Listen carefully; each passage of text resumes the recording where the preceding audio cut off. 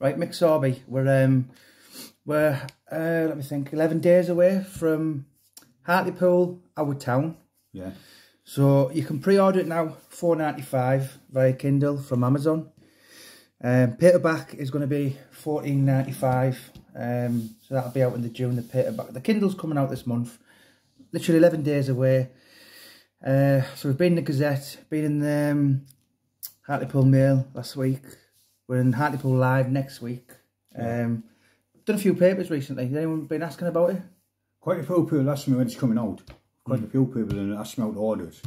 But you know this book, Jamie? I think it's going to be better than the first one.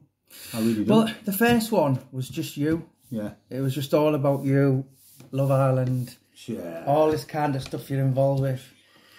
But this second one, so it's like Josie Jenkins, Lawrence Martin,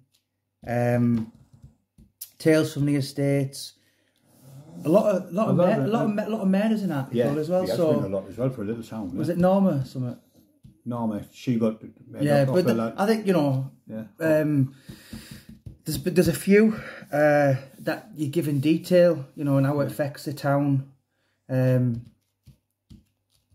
Chapter on boxing as well. Yeah, Hartlepool we've got some good boxers. A lot of boxers. Yeah. Herbie James's stable. Was it the Headlands? Yeah, brilliant man, that. So, do you know what? This is the A to Z of Hartlepool, and you might even be in it, or you'll definitely know someone. But, this is... Another good trainer there, Timmy Coulter. He's a good lad. Right. Yeah. One guy this book touches on quite a bit, and there was quite a few funny stories on him, was a boxer called Philly Gibson. Yeah. Yeah. Yeah. I mean, character. Yeah, he sounded like it. Yeah. Sadly, no longer with us. Yeah. But I mean, some of the tales on Josie Jenkins in this book is just like I would have loved to have met her. Yeah, she's a brilliant woman. I've thought a lot about her. Mm. Yeah, she's got a daughter. She's the same as her. The same. She thinks the same as her. She's a lovely girl, a daughter. Mm. Lawrence, what a character he was. Yeah. Well, I honestly believe that Lawrence was some relation to Philly. Philly, yeah. Our Philly. Philly Tobin. Philly Tobin, yeah. I think they're our brothers. But you know what? When there's stories about, if you Google Lawrence Martin, they reckon that it was alleged that Robert Maxwell was his dad. But when you see the pictures of them both together, it's scary. Yeah. He was a character, wasn't he? Yeah, yeah. I just got to prison, and I went to what do you call that shop? Mataland. Yeah. Mataland. I went in there. It wasn't there when I went to prison, but it was there when I come out. And I seen this thing. It was in. Well, sorry, it was the same thing, but I didn't know if it was a man or a woman at first. And I said, what's that? She said, oh, it's only Lawrence, take no notice. Yeah. I done a lot of bit of research on the Hartlepool forums, and there was a lot of tales where he'd literally stand behind the goal shouting, "There's only one Mickey Barron," and even the away fans knew him. Yeah. But he'd be in women's high heels, scared, but then a Hartlepool top Hartlepool football club. Yeah. And do you know what? I dare say I didn't know him, but Hartlepool's lost a character when he gone, wasn't he? Yeah, they have. Yeah, everybody knew him. Everybody in Hartlepool knew him. Mm. Well, if they didn't know him, or just mentioned him, they knew who he was. It's like that. Even the away fans knew him, didn't they? Yeah. Right. But do you know, we touch on a lot of the characters, the door life, some of the on the cobbles fights. I'm just trying to think. Obviously we take off. We literally finish. We start from the last chapter of book 1. Yeah.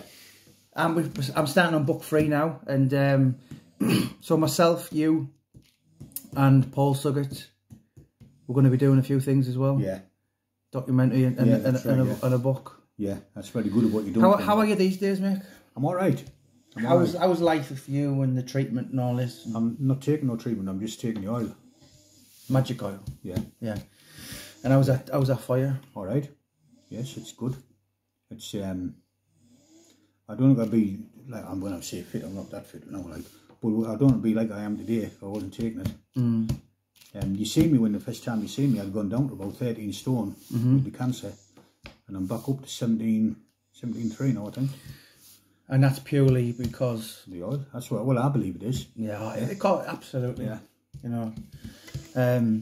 I mean, you were given end of life. You were on the verge of being given. Well, what he said to me was, the doctor, he said, this is how he explained to me. He said, when the blood count gets to 9, another doctor might say when it gets to 12, I don't know, but he said when it gets to 9, he said, that's when you get your end of life tablets. I said, all right. I said, how far am I? He said 8.4. I thought, I didn't think that was that bad. Anyway, this other kid I know, I don't want to tell you, because I don't know if you want me to, do you know what I mean? Anyway, he said, try this oil, he said, because my father-in-law's been on it, and he's done another 6 years on it. Anyway, I started, after a couple of weeks I thought, I'm wasting my time, it's not doing me any good. But after about 4 months... Was it that long? So it took a long time to work? Well, this is before I've seen any difference in myself, before I noticed. 4 months? Yeah. Right. And but when I'm saying in 4 months, 4 months I was back up to 16 stone. And then I just seemed to come back on my weight fairly quick. I've stayed at 17.2, 17.3 now. Yeah. So you got a really good quality. Do you know what? You come the other month, Mick, and I looked at you and I thought, like, the best I've ever seen you. Yeah. And, you know, listen, we're all at a race against life once you're born. Yeah. But do you know what it is? It's I've seen a massive difference in you from... I feel a lot different, honestly.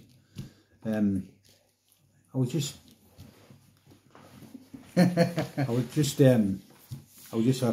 that's it with me. I didn't. That's what I really thought. Yeah. And I go on this oil, and what a difference it's made.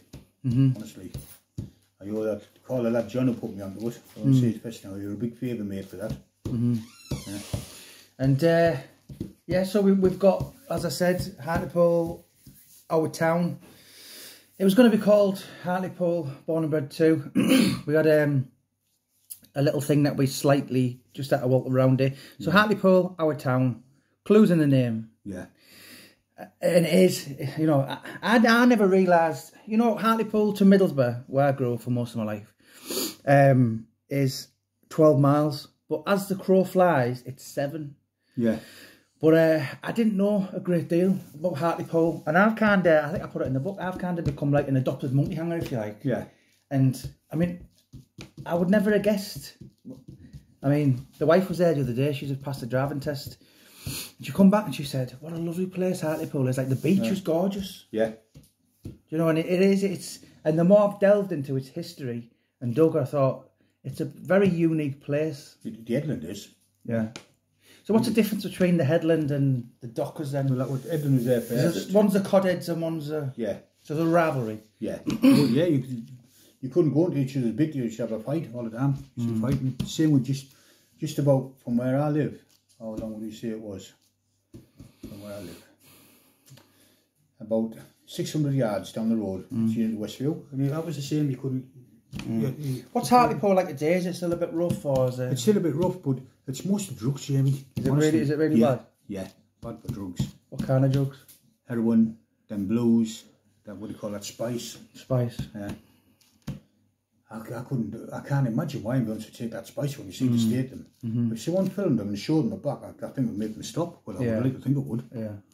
Because they're a mess. Yeah. But there's a really lot of good things that you've given me for I've got 10 chapters of it upstairs on my dictaphone. Yeah. So Hartlepool, book 3. And we're gonna do one down the line when of you just basically on the back of you're gonna be filming Summit. Yeah. Which we'll probably keep that quiet for now. Yeah, I haven't told what I was doing. No. Told her that's what yeah. But yeah, it's a few people have kind of got in touch with you, haven't they? So the other bloke who's done the book. Yeah. Well, somebody at Rosyth in Scotland, going to my son Mike, because he lives in Aberdeen. Is someone in Whitby seen you as well? Oh yeah, the bloke Whitby. Yeah. He said he knew you. Really? He said he'd been talking on the phone. I've no idea what it was. Yeah. No. Can't remember where he said he's from now. Wakefield, wasn't it? Wakefield, yeah. Yeah. Because he was looking at me and I thought, and Michael there, was you going to, that's what's happening because we were waiting for them coming out the shop. Yeah. And then she said, have you done something wrong? Where was he looking at you? I said, no. And I looked over and he was just like that. Looked at me like that. Anyway, then he walked over and he went, Hartlepool Born and Bred. Yeah. And that's how he went. Yeah. Do you know, a few man, Connor, but there's been a handful have said, do you know what, Jamie, your 20 books, that's the best by far. Yeah. And do you know, it's credit here because it was gripping. It was like, then there's some really hard stories in it to read, particularly about your your father. Well, he's gone now, isn't he? Yeah. Can't do no more. But yeah, so Hartlepool, our town, you can pre-order it now via Kindle, £4.95. Yeah. Paperback is £14.95. A lot of the money is going to be going to a great cause as well, isn't it? It's for my great grandson for the kidney thing. Is that Ollie? Yeah, Ollie. Yeah. Right. Oh, is he one? Yeah, he's one. Yeah. Right. Yeah. He's he couldn't have. You had to be careful. You fed him, you know. Right. But now she just got a letter today or a text or something or an email, saying that he can eat all he wants and they'll take another blood test in a couple of weeks and see how it's affecting him. But what's he like? Like a termite? Anything inside? Eating it, yeah. He's like his great granddad, isn't he? Yeah. He's like you. No, like. Yeah. So he's like a little Pac-Man. I'll give you an example this morning, right? He had 2 Weetabix, Yeah. right? Then he had ice lolly, then he wanted, ice cream, then he wanted another ice cream, then he had a chocolate biscuit, then he had 4 of them cream things, cream biscuits, I don't know. Yeah. He had a plum, and this is all in the space of an hour. Yeah. Yeah. And his big brother put you in hospital recently? No, I'm very careful now. He doesn't get on my knees, he's got weapons in his hand. Yeah. So his big brother was 4 of the week, but when he was 3, he hit you in the ear with a plastic hammer. There wasn't. It wasn't a real hammer though, was it? Yeah. Oh, was it? Yeah. And then the next day, he gets up and he sat on the table. I'm sat here and he sat on the table, his legs on my knee. Yeah. And he said, I've just gone a thing for the boxing, right, the punch bag. Yeah. And he's been practicing on it. And he said, it's good that, Grandad, isn't it? He went, punch it, bust my lips. Did he? Yeah. Of all the fights you've had, you've been filled in lately by a 3-year-old. 3-year-old. Street grade gone. Yeah. But yeah, you know what? It's going to be a unique book. And as I said, I googled the population of Hartlepool in the research for this. So 92,500. That's the population of the town, and the vast majority will know everyone in this book. Yeah, they will. Yeah. Because it's from every corner of the town. It's in about somebody. It's like, do you know what? They were just names to me. I'm not from Hartlepool, but you know, obviously I've done a bit of research, forums, and there's a lot of interesting characters. It is. Yeah. Do you know book 3, which we've got, which there was a monkey in Seaton Crew. Yeah. And there was a monkey who used to drink, wasn't there? It was a horrible little bastard thing. Yeah. There was a people who used to, so there was a bloke who used to sell pictures with the monkey. Yeah. He used to let it sit on his shoulder and take a picture. Yeah. You have to be careful. I'll lose an ear or something. Yeah.